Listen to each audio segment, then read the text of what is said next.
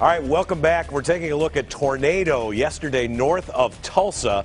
This one touched down. 7 people were injured there, and fortunately no fatalities to report, but some amazing video. That same storm system is the one that is going to be coming our way, hopefully not producing that kind of weather. But I thought that it was only fair that in the event that we have all of the intense thunderstorms coming here, that we go to Loki, who is, of course, Thor's brother, to talk about the bad weather coming in here. So Loki, what have we got there? Well, you know, my brother from another brother's been misbehaving.